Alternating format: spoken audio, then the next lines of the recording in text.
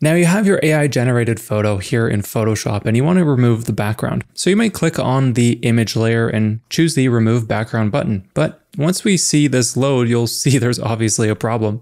Only a fraction of what we actually wanted to remove gets removed, and we wanted an example that looks more like this instead. So how can we get this result instead of this bad result that we just had with the remove background button? Well, the solution is with a simple technique called channels, which is arguably one of the most useful ways to cut out complex AI images or any graphic for that matter. If you're dealing with a more realistic photo where there's edges that are like hair or fur, I'll leave some resources below that will be more useful for you instead. But to understand how channels work, let's go and start fresh with this image. Back to our original starting point, we can begin by accessing the channels panel, which if you don't see, go up to window and channels to access it. Now we want to click between the individual channels and find the one that has the most contrast between your background and the object that you want to keep. In this case, that is the red channel. So I'll select that and now duplicate it by clicking and dragging it to the new channel icon. This will create a duplicate copy of that channel that we can now edit to push this photo to be 100% black and 100% white. Once we do that, we'll be able to create a really sharp selection of all the intricate details within this image. The first step in this process, while your duplicated channel is selected, is to just press Command or Control L to bring up the levels dialog box. We'll start by bringing up the shadows to make anything that is slightly gray fully black. We'll then do the opposite with the highlights, dragging inwards to do a similar thing,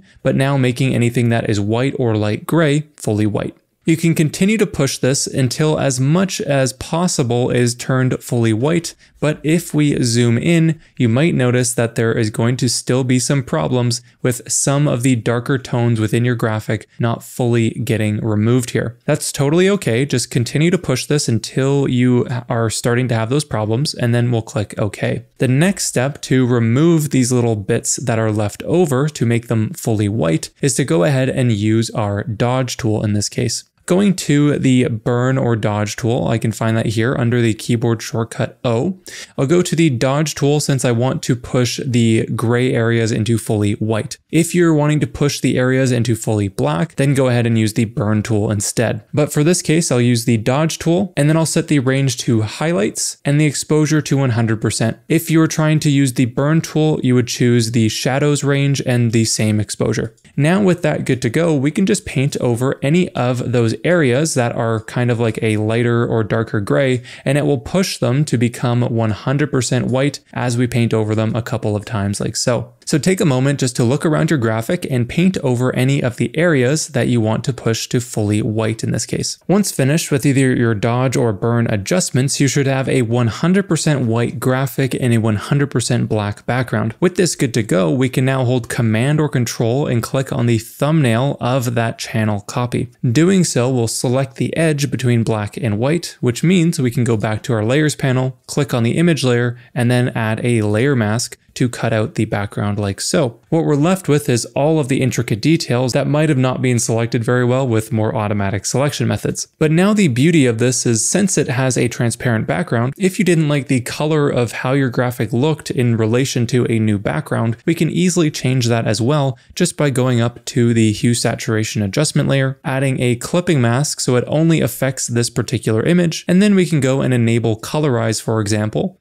And this way we can very quickly go and change the stylization and color of that cutout to whatever we feel like works best in its new home. So that way you can kind of get some nice looks if you have a relatively simple graphic that only has some shadows and things. This isn't going to work very well if you need to maintain a ton of different colors. But ultimately, if you're needing to constantly remove backgrounds in Photoshop, there are some key selection tools that are very worthwhile to know and a few key principles to selections as well that will make your life easier. I break down what all of those are in my free selections quick start guide that you can get for free in the description or pinned comment below. It breaks down everything you need to find confidence with selections in Photoshop, so hopefully processes like this one are a little bit easier in the future. Again, you can grab your free copy in the description or pinned comment down below. Now, if you're wanting to deal with more complex cutouts when there's like fur and hair and things like that, sometimes these methods aren't going to work. Instead, you're going to have to use the method methods that I talk about in this video right here, where I break down how you can deal with really complex selections even if it's against a difficult background, whether it's a regular photo or an AI generated image. Again, just click the video right here to watch that, and I hope to see you there next.